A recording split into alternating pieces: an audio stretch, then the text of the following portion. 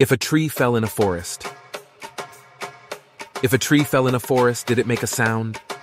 When the tree falls and hits the ground, it moves the air that might be around. If you're there, your ears and brain create sound. But wait, if we are not there to hear, all there will be is just moving air, so there cannot be a sound if your ears are not around. This argument is good, but there is resistance, as the idea could be applied to life and existence. If there is no life, will anything exist? Since without life, everything will be missed.